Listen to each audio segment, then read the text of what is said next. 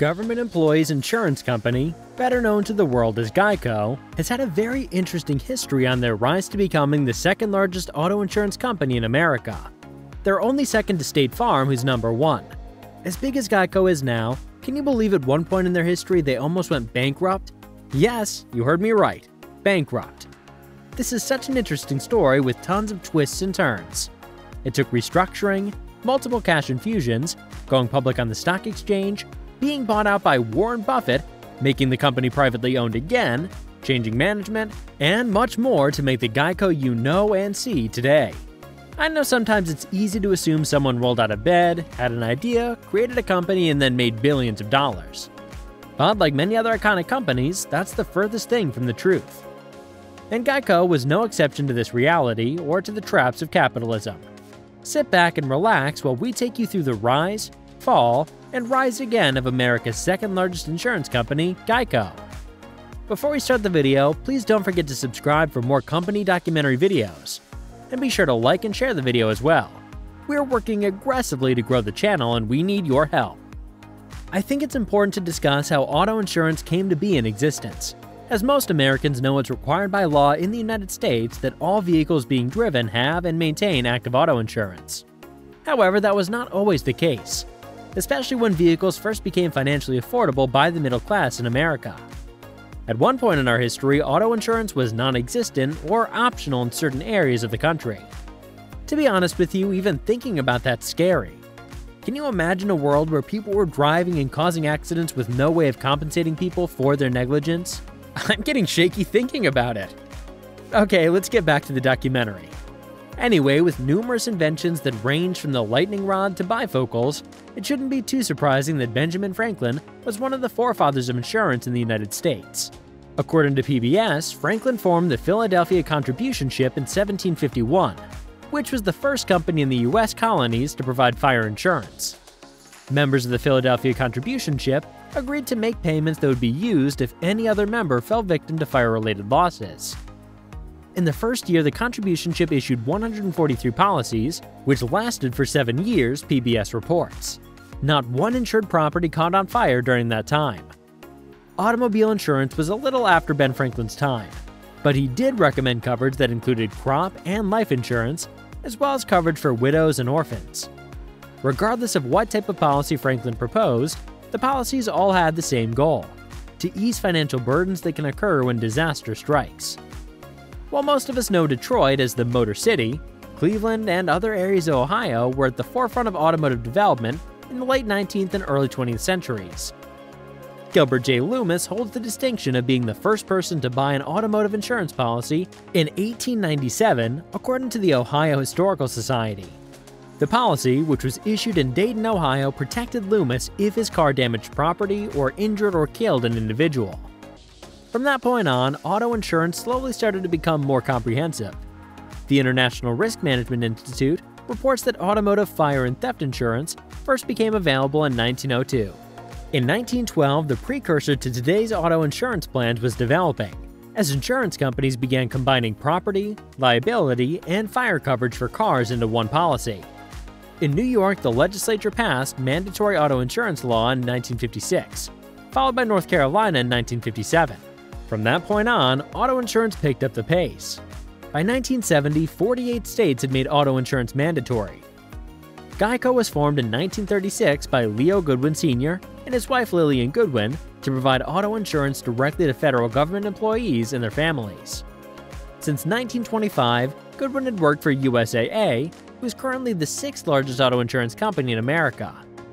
However, please keep in mind the main difference between USAA and Geico is that USAA is an insurer that specializes in insuring only military personnel. Goodwin Sr. decided to start his own company after rising as far as a civilian could go in USAA's military-dominated hierarchy. The Goodwins funded the creation of Geico with $25,000 of their own money and $75,000 from Fort Worth, Texas-based banker Cleves Rea, with legal assistance from future Geico CEO Lorimer Davidson.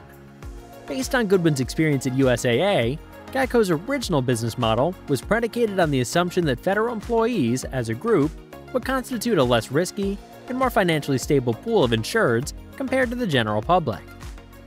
In 1937, the Goodwins relocated Geico from San Antonio, Texas to Washington, D.C., and reincorporated the company as a D.C. corporation after realizing that their business model would work best in the place with the highest concentration of federal employees.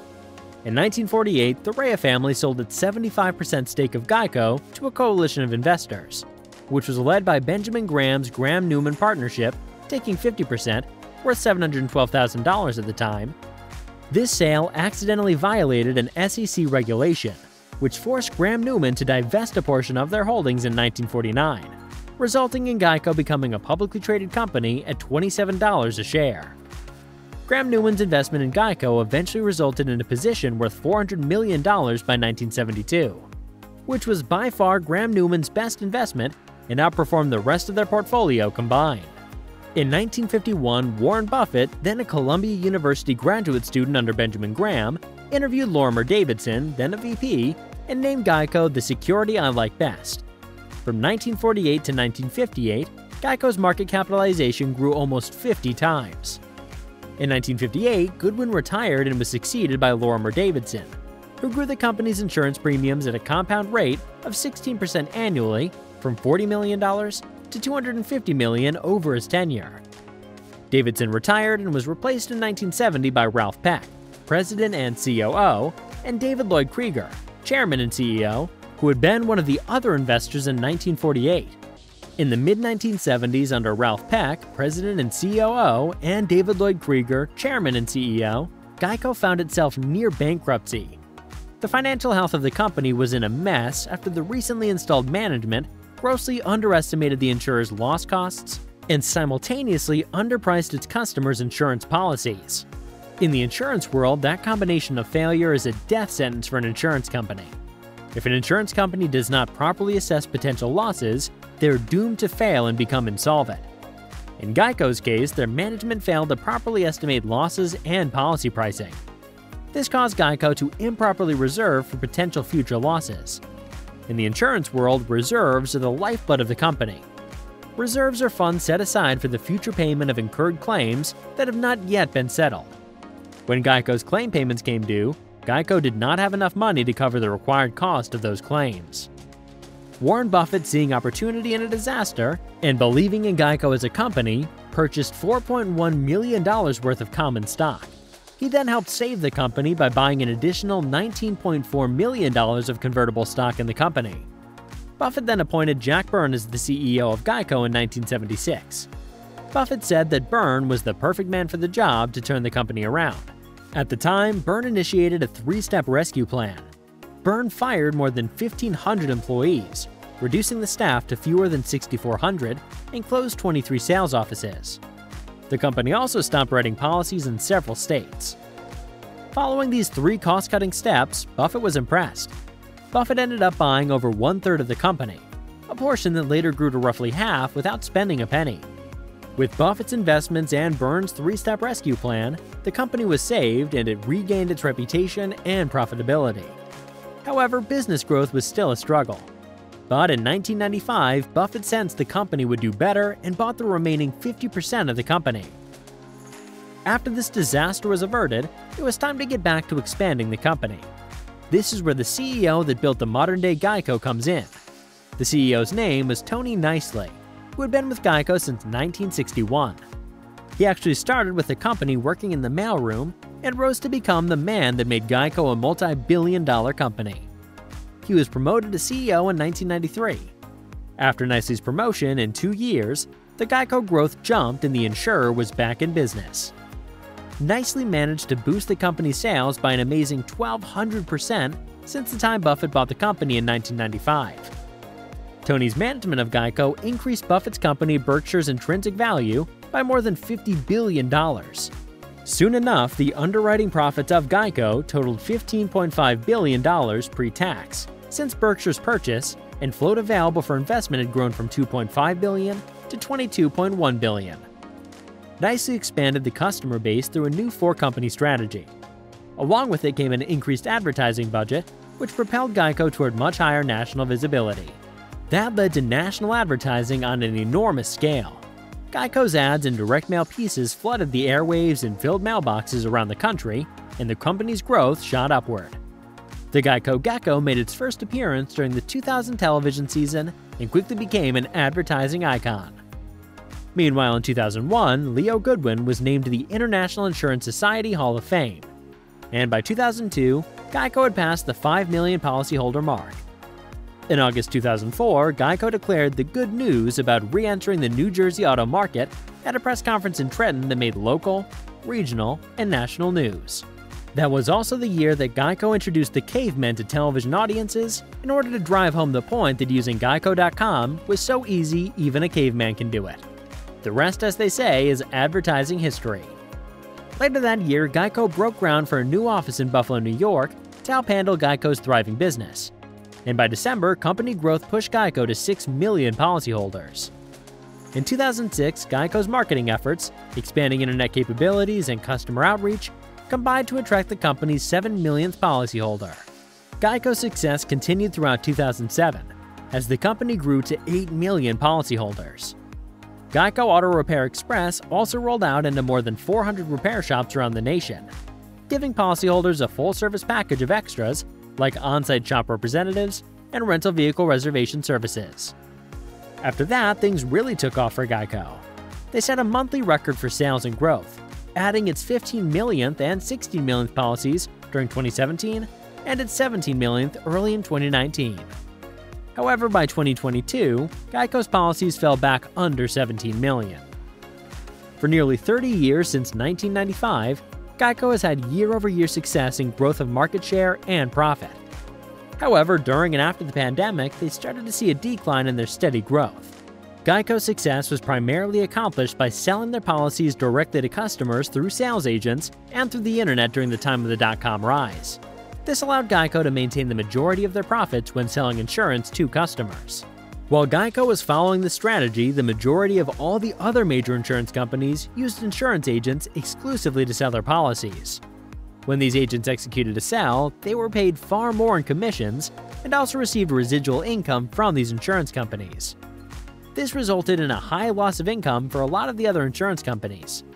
However, since that time, other major insurance companies such as Progressive Insurance, State Farm Insurance, Allstate Insurance, Liberty Mutual Insurance, etc., have all moved to a more customer-direct model. Also, all of these companies have established their own express repair shops and other features previously only offered through Geico. I'm pointing all of this out to say Geico is no longer the exclusive carrier of these exclusive perks. Essentially, all of these other companies offer the same thing. At this point, most customers are looking for savings and good customer service. So everyone at this point is just swapping out customers. The main challenge Geico faces is trying to stay innovative, especially when every other insurance company offers the same thing. Another major issue for Geico is their top competitor, Progressive Insurance. Geico has been handily beaten by Progressive over the past handful of years on volumes, underwriting, and profitability. This reality hasn't been lost on shareholders or Warren Buffett's company, Berkshire, who owns Geico. It's been a frequent topic of discussion at the annual meetings. This comment from Buffett at the 2012 meeting is noteworthy. In hindsight, I bet he'd agree that he overstated Geico's competitive position, at least relative to Progressive. Buffett said Progressive has probably been the leader in telematics, which is the little device that you hook to your car. This device tracks your driving patterns to help insurance companies to properly assess your risk level as a driver. This information also helps them determine how much you should be charged each month. Buffett went on to say, "We've not done that at Geico. But if we think there becomes a superior way of evaluating the likelihood of anybody having an accident, we'll do it. Obviously, if you could ride in a car with somebody for 6 months, you might learn a bit about the propensity of having an accident, particularly if they didn't know you were there. But I do not see that as being a major change. We're always looking for more things that will tell us someone's likelihood of having an accident in the next year. But I don't think that this new experiment threatens Geico. Our marketing, risk selection, and retention are working extremely well. Geico's a machine." I'll agree Geico's done good for themselves without this information, but I would also argue Progressive Insurance has done better. With Progressive having so much data such as driving patterns, time spent in the car, accident history, speeding rates, etc., they've been able to maximize their growth and profitability. These are the types of innovations Geico failed to capitalize on at their infancy. Now it's become an Achilles heel for them, especially with the world becoming ever more so based in data and analytics. The last thing I want to touch on briefly that I think would really harm the stability of this company is Geico's employee problem. Since the pandemic, Geico's been fighting with their employees, from trying to force them back into the office, taking away their bonuses, tightening restrictions on employees, layoffs, etc. It seems the old way of Geico's no more. If Geico chooses to become more hostile to their employees, it will not end well for them. In this type of industry, employees really are the lifeblood of the company. They've made these people so upset there's a literal Reddit group of current and ex-employees trashing the company all over the internet. Also, there's stories of possible strikes, unionizing rumors, threatening letters being sent to executives' homes, and much more drama. It's a lot going on. So again, this is something they'd want to watch. Overall, I think Geico will be a company that will last. I feel they've done everything necessary to create a solid foundation for themselves to be a lasting company. If Geico continues to innovate, seize on every opportunity, and puts a focus back on their employee development, they'll have a bright future and possibly be the #1 auto insurance company in America. So what do you guys think? Do you like Geico? Are you a Geico customer? Do you like their customer service? Have any of you worked for them? If yes, how was your experience working for them? Please let us know in the comments below. I would love to hear what you have to say. Thanks for watching. Please don't forget to subscribe to the channel for more company documentary videos. And be sure to like and share the video as well. We're working aggressively to grow the channel and we need your help. Thanks. See you in the next video.